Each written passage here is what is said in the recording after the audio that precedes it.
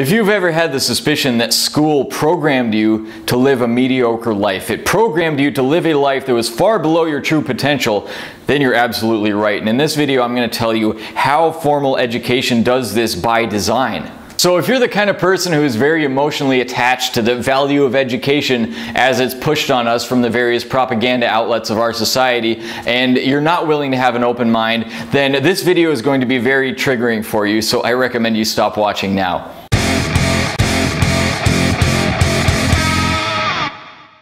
Now, I've been through a lot of school. I graduated from high school because that's what everyone told me I should do. And then I went to college because that's what everyone told me I should do. And then for the year after I graduated with my bachelor's degree, I couldn't find a job anywhere. I was stuck at home miserable and depressed. And then after a year of not finding a job, I decided to go back to school again to get a master's degree, because for some reason I thought that if 12 plus 4 years of school that I had taken already had failed me, for some reason I thought that another 2 years of the same failed strategy was going to work. So I definitely have enough experience with school to know what I'm talking about. And when I talk about school, by the way, I'm talking about kindergarten through 12th grade. I'm also talking about college, right? The whole formal education system kind of works the same way. Now, I've identified 6 different ways. There's probably more, but I've identified 6 ways that school will program you for failure for the rest of your life. And I really mean programs, because you learn your habits, you learn your mindsets, you learn your beliefs. There's so much that you learn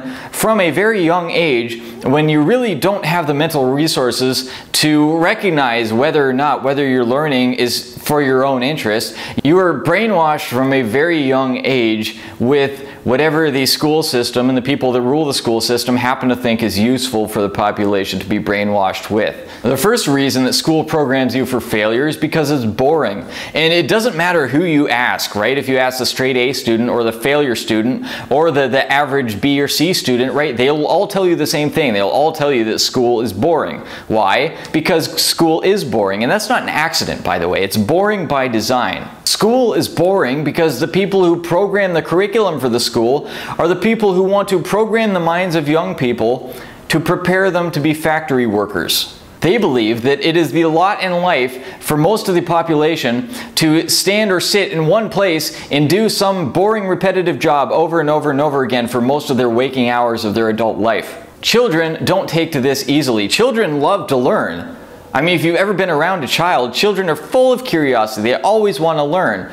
But they want to learn the things that are interesting to them. And they want to be active and run around and use their childish energy. So in order to convert those free-spirited, happy, curious children into mindless factory workers, they have to force them into a very boring situation for many hours at a time. And it's done gradually too, so they can suck the life out of these kids progressively. If you think about like a preschool, it's only a few hours, they're allowed to play a bunch, and then in kindergarten they have to sit down a little bit more. It's less hours, they get a long recess, and then by the time they're in like 6th or 7th grade, recess is maybe 15 minutes, or maybe they get rid of it entirely. Maybe they find some excuse about how playing outside and playing sports and playing on the jungle gym is too dangerous, so they can't let kids do that. So school gets more and more boring along the course of the kid's childhood as his life gets sucked out of him gradually, so that he can be a better factory worker, a better office drone. There are a million ways that they could make school interesting. They could make learning fun, because learning is naturally fun,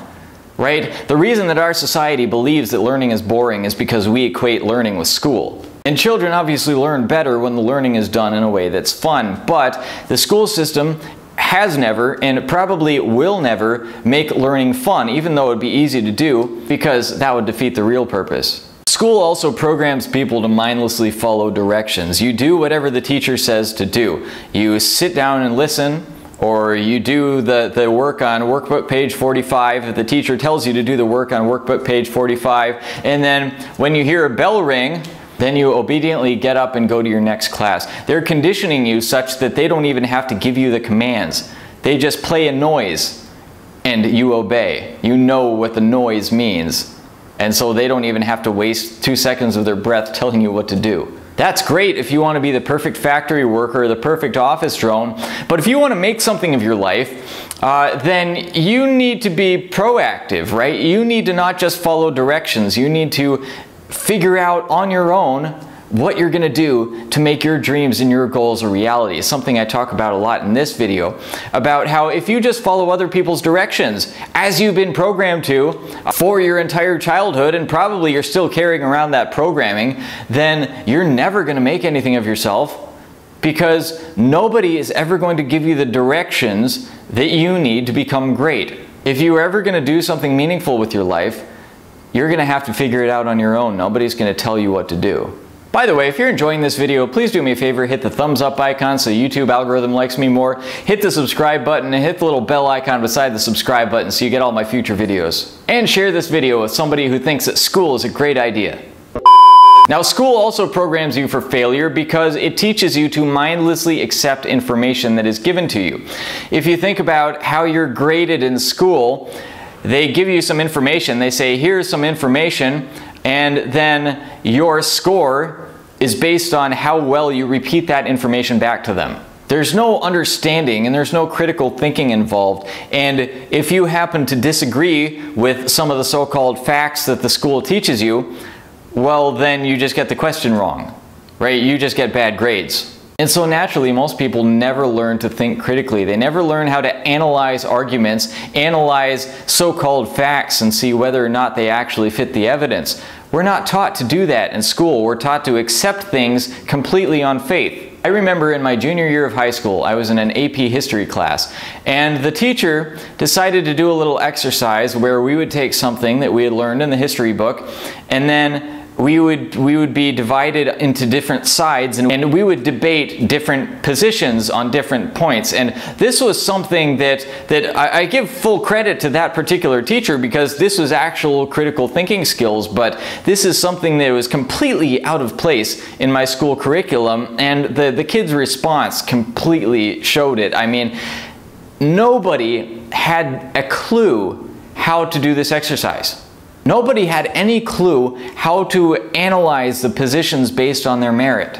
I still remember the debate position that I was given, which was that the New Deal was not what saved us from the Great Depression. Now, the New Deal is the government measures that the American government put in place, specifically Franklin Delano Roosevelt. During the time of the Great Depression, it was a whole bunch of new government programs that were aimed at recovering the economy. And so the textbook had done nothing but heap praise upon FDR and the New Deal, about how this was the most amazing thing that saved us from the Great Depression, and there was no contrasting viewpoint in the textbook. So I had been told that I have to argue against this, that I have to argue the point that it wasn't such a good idea. And I was the only one who was sort of able to do the exercise, and it was difficult for me even, which it shouldn't have been. If you think about it, that this New Deal program turned what was a one-day stock market crash into a 10-year-long depression. It's unbelievably stupid what the textbooks are trying to force down our throats if you really think about it for more than a second, but that's the problem, is we weren't taught to think. They tell us the New Deal was great, the New Deal was good for America, the New Deal saved us, even though it totally failed at that time, and it's still causing massive problems in our economy to this day. But the point is, this exercise was among juniors in high school. These are 16, 17-year-old kids who are in an AP class. So this is like the best, the smartest kids in the whole school, in like a nice school district at that. And they were completely incapable of doing this exercise, because that's what school trains you to do. It trains you to take orders, follow directions, and to believe what you're told without questioning it. And so once in a blue moon, when you actually have a teacher who has the student's best interests in mind, and she asks you to actually critically analyze a position given to you by the textbook, well, you're incapable of doing it. At 16 years old, you've been in school for 11 years. You've had 11 years of brainwashing telling you to just believe what you're told. And if you carry that into your adult life, as most people do, then you're going to have a very bad time, and you're not really going to be able to do much of anything with your life, because in order to do anything out of the ordinary, you need to be willing to believe things that are out of the ordinary. And then another reason that school programs you for failure, conveniently, is that a lot of what school teaches is a lie. or at least used to be considered true, but now is completely out of date and has been refuted. I gave you the example of the Great Depression, but I have a whole bunch of other examples. I remember the teacher told us that the dating system, the AD and BC, well, that wasn't real, that it was really CE for current era and BCE for before current era, and then the Christians had come along later and tried to Christianize it and made BC for before Christ and AD for after death. And that Jesus lived in the time period between BC and AD, and that was the revised, Christianized version of the brilliant secular scholars who had come up with this BCE and CE dating system originally. And I won't bother going into how ludicrously wrong that is. But anyway, school tries to kind of remove any trace of religion from its curriculum, even though religion is integral to the human experience, because religion kind of gets in the way of their agenda of turning everyone into mindless factory workers. And a lot of the science they still teach has been completely disproven or is completely out of date. You know, just the other day I was watching a video by Greg Braden, who's a scientist, and he was talking about a conversation that he had with a friend of his who is a biology professor at a college. And the biology professor said they were still teaching that humans evolved from Neanderthals, and some 6 or 7 years ago, DNA evidence came out to prove that that was not true, that modern humans were not evolved from Neanderthals at all, but the school curriculum still teaches it. And he asked the professor friend of his why he didn't update the curriculum, because he knew that this had been disproven, that what he was teaching was false. And the friend said, oh, well, if we updated the curriculum, then we'd have to get new textbooks. And he said, well, why don't you just get new textbooks? And the professor said, oh, well, then I'd have to update all the class notes. So this is the attitude of academia. They do not care that they're teaching you lies. If it would take them a little bit of effort to actually update their material to be teaching you the truth instead of teaching you lies, they would prefer to continue to teach you lies. That's how school works. Now, in addition to teaching you blatant outright lies, school curriculum excludes those subjects that would be most actually useful for you in your life. If you think about personal finance, for example, you know, a lot of people think that they should go to school because if they go to school and get good grades, then they can go to more school and get more good grades, and then they'll get a good job, right? They're going to school because they want to make money. It's a very practical concern, it makes sense, but the school resolutely refuses to teach them what they need to know to make money. School does not teach you how to get a mortgage. It doesn't teach you how to get a bank loan. It doesn't teach you how the economy works in a way that you can get the job that pays the highest amount of money. You know, I did this special report called The Simple Economics of Making More Money that I wrote about my experience in economics coupled with my real world experience. I came up with a formula that determines how much money you make in any job or any business. And it's a very simple formula. It's only 4 pieces, and you can understand it in like 10 minutes, right? A 12-year-old could understand this, and it takes like 10 minutes to read this thing. You can download it for free if you want. I'll put a link down there in the description. But the point is that this would be so easy for them to teach, and it would be so useful, but they don't. In the same way, they don't teach you anything about purpose and meaning. They don't teach you about spirituality. They don't teach you about philosophy, because you're not supposed to think about those things. You're just supposed to be a peon in a factory or an office somewhere. You're not supposed to think about what is your ultimate purpose. You're not supposed to think about why God put you on this earth, why you were created in this life, and what your human potential really is. No, if you knew those things, you'd stop working in the stupid factory, wouldn't you? Now, the final way that school programs you for mediocrity is that it chooses mediocre people to teach you. Being a school teacher is a lower middle class profession, and if you learn from school teachers, you learn their lower middle class ideas to the extent that they teach you their own ideas. Most of the time they're just regurgitating the ideas that the government wants them to teach. But if you want to make something of your life, then you have to learn your information, you have to learn your beliefs, you have to learn your habits from the sort of people that are successful in their lives. If you want to learn to be a lower middle class government worker, then learn from teachers. And I don't mean to put down teachers. I mean, teachers are products of this same system, right? The people who stay in school and have no idea what else to do with their lives because they haven't been taught to be proactive. They haven't been taught to choose what to do with their own lives, so they just say, okay, well now I can't go to school, so maybe I'll teach it at school.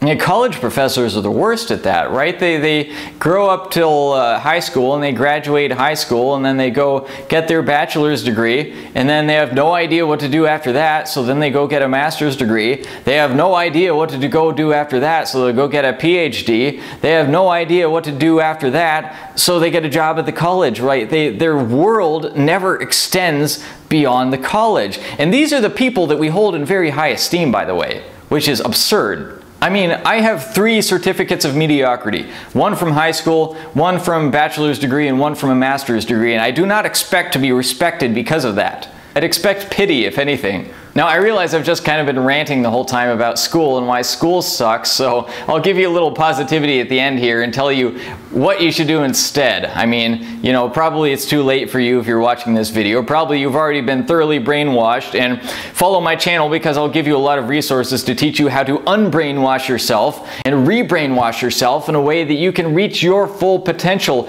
and lead a meaningful life. So the 2 things that work much better than school are 1, the internet, and 2, work.